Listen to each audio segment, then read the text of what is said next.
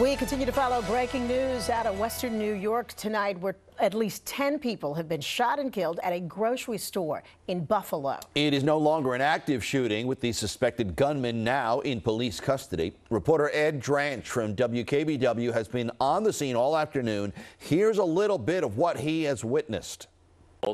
Inside the supermarket, many of them are at a loss. Many of them are going home without their relatives tonight.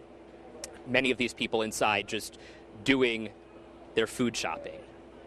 It's unfathomable that somebody would come in here and open fire. Police are asking you to stay away from this scene, but obviously many people who have a connection here are inevitably drawn to the scene to try and develop information in real time.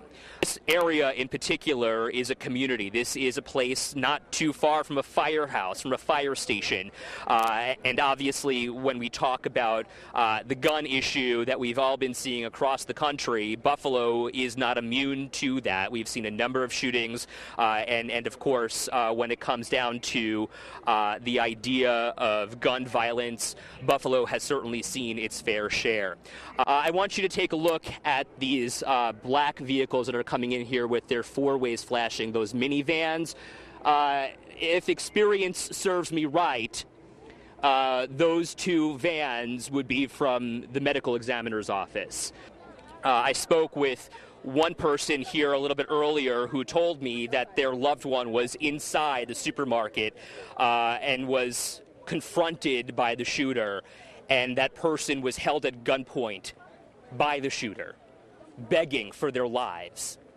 We don't know the condition of that person, but for these people who are still waiting for information, their hearts are racing, their blood is boiling, they are just hopeful at this point.